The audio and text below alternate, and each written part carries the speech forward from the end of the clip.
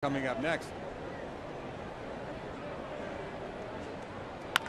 Ground ball behind third. Oh, that ate up Valbuena. It's up down the left field line into the corner, and J.D. Martinez will easily make it into second on a bad hop two-base hit.